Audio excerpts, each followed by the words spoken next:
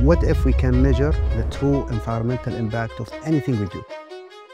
A building we built, a road that we make, a surgery in a hospital, an interview in a studio, any human activities, how we can measure the actual environmental impact of that activity. When you commute to your work, so you can ride in a bus, you can take a bike, or you can take a car.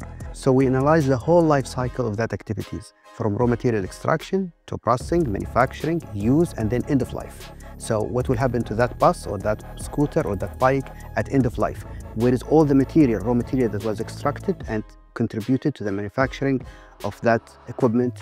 When you start in the early stages, you can make well-informed, science-based decisions, minimizing the environmental impact.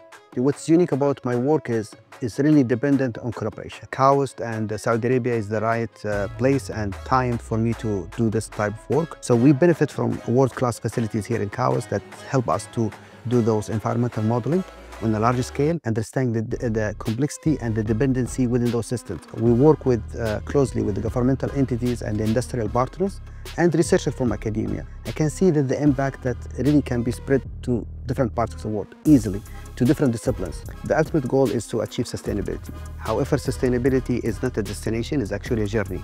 So our future generation can enjoy the life that we live now.